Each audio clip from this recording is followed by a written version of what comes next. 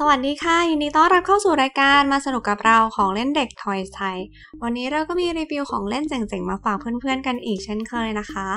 โดยเคสมือถือที่เพื่อนๆเห็นกันอยู่ตอนนี้เนี่ยมันก็คือเคสมือถือที่ทำมาจากเจลที่เราทำเองอาจจะดูไม่ค่อยละเอียดนะเอาเป็นว่ามันทำได้แล้วกันนะคะแต่วันนี้เราจะไม่ทำเคสมือถือแต่เราจะมาทำสร้อยข้อมือกันนี่ตามพิมพ์นี้เลยเราก็จะทำเป็นลายแบบดอกไม้ชมพูแบบนี้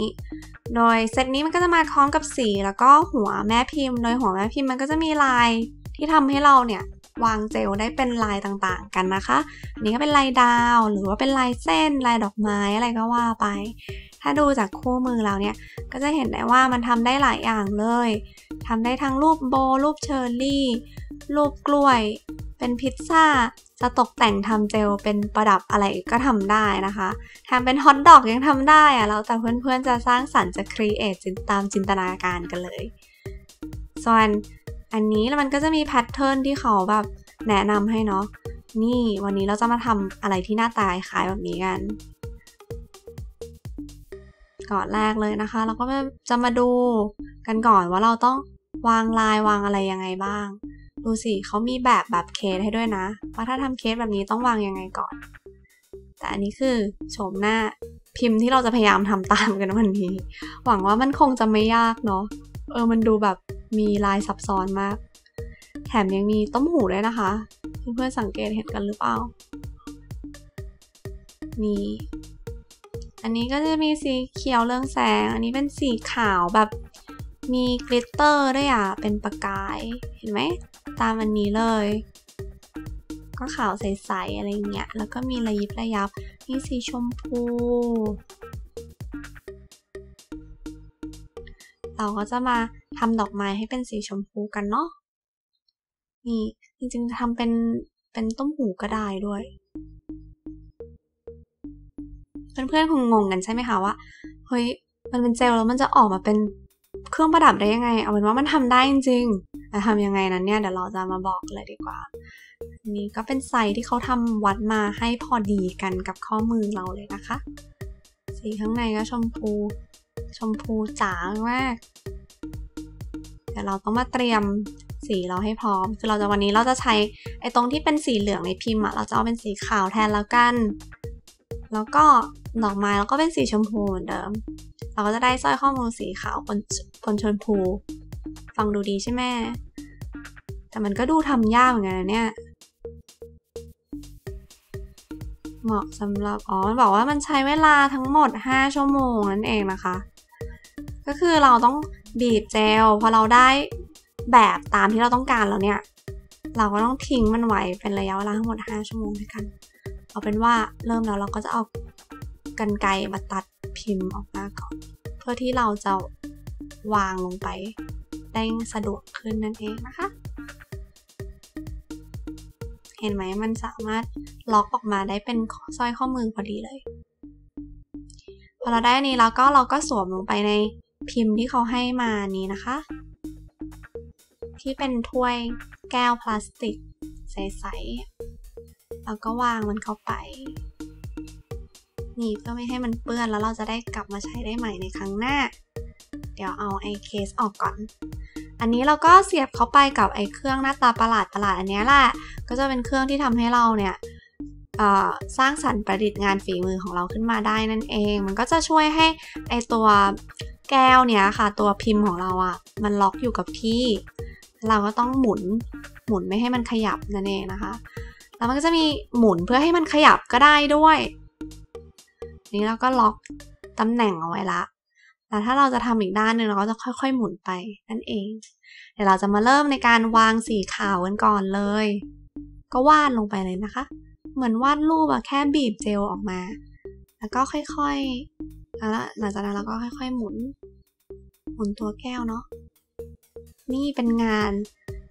นละเอียดเหมือนกันนะเนี่ยปกติไม่ถนัดเลยงานอะไรแบบนี้ถ้าเราไม่หมุนแก้วก็ใช้ด้านข้างหมุนก็ได้นะคะนี่พอใส่สีขาวตรงลงไปเรียบร้อยแล้วมันเริ่ม หลุดล็อกเอาเป็นว่าเดี๋ยวเราจะมาทำดอกไม้ อันนี้คือเราจะตั้งให้ดอกไม้เนี่ยมันตรงล็อกระหว่างสีชมพูอันนี้เราก็ใช้ลายดอกไม้นะคะเดี๋ยวทดลองก่อนทดสอบก่อนเห็นไหมมันออกมาเป็นคล้ายๆดาวคล้ายๆดอกไม้อ่ะมี5แฉกเริ่มเลยเอา ทำไมพอเริ่มจริงเราแบบมันไม่สวยเลยอะเอาใหม่อ๋อเคล็ดลับก็คือเราต้องวางกดลงไปในสักระยะหนึ่งก่อนนะคะให้มันดูใหญ่ขึ้นนิดนึงนะเราค่อยปล่อยมือเราดึงขึ้นมาเห็นไหมอันที่2สวยงามพอได้แหละถ้าแบบกดไปนิดเดียวแล้วดึงขึ้นมาเลยมันจะกลายเป็น เป็นเสาเป็นอะไรสักอย่างสามเหลี่ยมดูไม่งามโอ้ยพังอีกแล้วมันยากใช้ได้เลยเนี่ย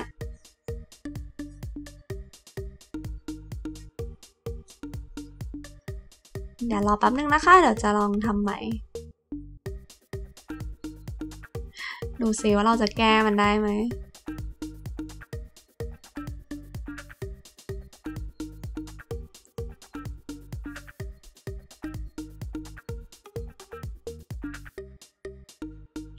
ก็ย้ำลงไปบนที่เดิมเลยเนาะเอาให้มันดูแบบพอไปได้อ่ะอันนี้ถือเป็นครั้งแรกแล้วกันให้อภัยได้นี่เราก็ได้ครบแล้วนะคะรอบสร้อยข้อมือของเราก็มีดอกไม้ประดับ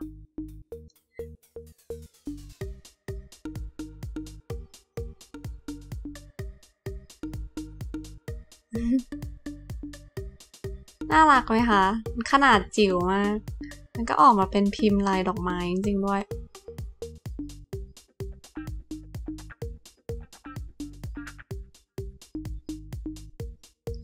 เป็นว่าเดี๋ยวเรามา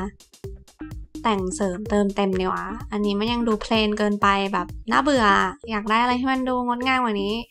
แต่เป็นสร้อยข้อมือมันก็ต้องมีแบบมุ้งวิ้งกริ๊งๆนิดนึงให้อารมณ์ฟุ้งฟิ้งอะไรแบบนี้ตามแพทเทิร์นอันนี้เห็นไหมในคู่มือเราจะมาลองทำตามพยายามสร้าง create ไอเดียให้มันออกมาเยอะกว่าเดิม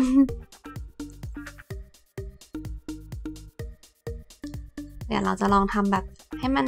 ห้อยออกมานะคะก็แค่เหมือนเดิมเลยเพียงแค่ว่าสร้างแถวยาวเห็นปะก็ใช้เจลบีบลงไปเป็นเส้นตรงแล้วเราก็ใช้สีชมพูของเราประดับรอบๆตามลายที่พิมพ์ในคู่มือแบบเมื่อกี้นะคะนี่หน้าตามันก็จะออกมาเป็นแบบนี้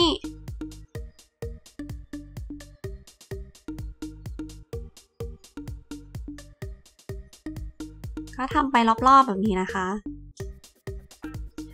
เดี๋ยวเราก็ต้องทิ้งไว้เป็นระยะเวลา5ชั่วโมงพอมันแห้งแล้วเนี่ยเราก็จะมาแกะมาดูกันเลยครบ5ชั่วโมงแล้วนะคะคือเมื่อกี้มือมันแบบซนนะคะก็เลยแบบไปแตะมันก็เลยหลุดหมดเลยแค่นี้ยังไม่พอนะเดี๋ยวจะให้เพื่อนๆดูแขนเสื้อดูสิเปื้อนหมดเลยอ่ะต้องมาแกะมันออกไม่เป็นไรเอาเท่าที่เราทำได้นี่ก็เป็นการรีวิวของเล่นเสมือนจริง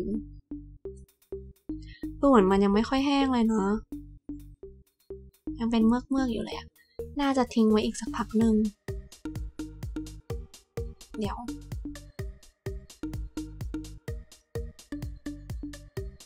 รอแป๊บนึงดีกว่ารอให้มันแบบแห้งสนิทจริงๆอะเพื่อความเซฟเรียบร้อยแล้วค่ะตอนนี้มันก็แห้งสนิทจริงๆแล้ว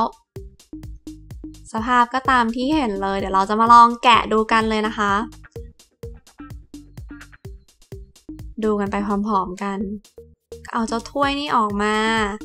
แล้วเพื่อนๆก็ต้องมา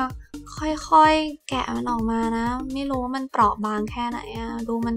ขาดง่ายอยู่ไงค่อยๆลอกมันออกมานะคะทีละอันอย่าไปดึงมันแรงเดี๋ยวมันจะหลุดมาหมดเลยต้องใช้ความนุ่มนวล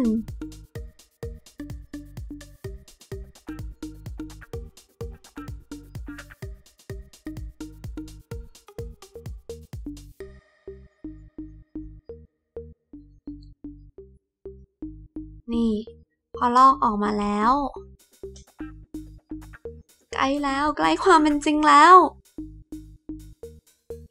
พอลอกออกมาแล้วมันก็จะเป็นแบบนี่ไงหน้าตาก็จะออกมาเป็นแบบนี้นะคะแหว่งไปนิดนึง แหว่งไปนิดเดียวแต่ไม่เป็นไรเดี๋ยวลองมาสวมให้ดูเลยกว่าไอ้มันจะขาดไหมเนี่ยเอ้าตายแล้วขาดจนได้เลยเดี๋ยวลองผูกมันดูน่าจะผูกเข้าไปในช่องเป็นสร้อยข้อมือสไตล์เก๋ๆแบบหนึ่งได้เลยนะเนี่ยถ้าใช้ได้เหมือนกันนะไม่เป็นไรหรอกเอาเป็นว่าวันนี้เราก็ได้สร้อยข้อมือที่ทำจากเจลแถมทำได้ด้วยตนเองด้วยนะคะเจ๋งไหมคะเพื่อนๆมันเป็นนวัตกรรมที่สุดยอดมากมันมีความน่ารักฟุ้งฟิ้งมุ้งมิ้งมากๆเลยอะเหมือนว่าเป็นสร้อยกระดิ่งอะไรสักอย่างนี่ก็ถอดได้แถมก็สอดเข้าไปใหม่ได้ด้วยแล้วก็ถอดออกใส่เข้าไปใหม่อะไรอย่างนี้เราก็ได้สร้อยข้อมือที่เราทำเองแล้วจริงๆถ้าพยายามสร้างสรรค์งานที่ปราณีตมากกว่านี้อาจจะออกมาได้ดูสวยกว่านี้เนาะ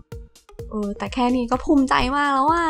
ถ้าเพื่อนๆชอบหรือไม่ชอบเป็นไงอ่ะก็อย่าลืมเขียนในคอมเมนต์เซกชันให้พวกเรารู้ด้วยนะคะสำหรับวันนี้รีวิวของเล่นของเราก็จบลงเพียงเท่านี้แล้วถ้าเพื่อนๆอยากดูรีวิวอื่นๆแล้วก็อย่าลืมกดติดตาม YouTube Channel เพื่อที่เพื่อนๆจะได้ข่าวสารจากพวกเราเป็นคนแรกแชร์คลิปนี้ไปด้วยนะคะพบกับพวกเราได้ใหม่ในตอนหน้าสำหรับวันนี้พวกเราต้องลาไปก่อนแล้วแหละสวัสดีค่ะบ๊ายบาย